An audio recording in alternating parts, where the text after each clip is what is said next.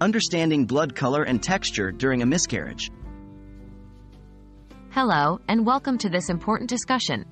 Today, we'll be examining the question, is there a particular color or texture of the blood that indicates a more serious complication during a miscarriage? It's a challenging topic, but one that's vital to understanding the health risks involved in a miscarriage. Normal blood appearance in a miscarriage.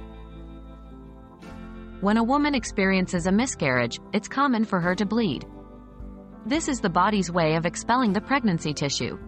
Typically, the bleeding is similar to a heavy period, characterized by bright red blood and may contain small clots. When to worry about the color and texture.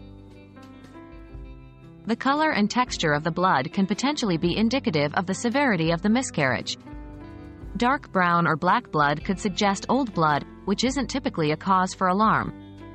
It may just mean that the blood has been in the uterus for a while before being passed out.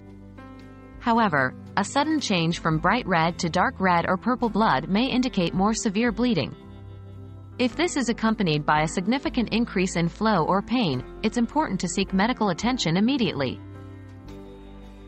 Understanding blood clots and tissue. Miscarriages can also involve passing blood clots or tissue.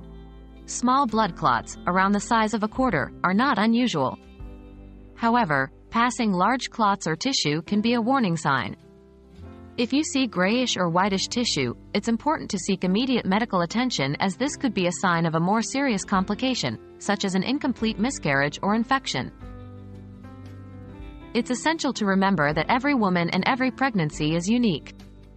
These are general guidelines and observations, but any concern or abnormality should warrant a visit to a healthcare professional.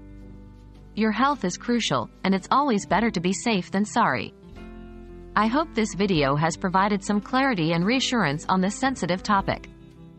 Please reach out to your healthcare provider if you have any concerns about a miscarriage or your reproductive health.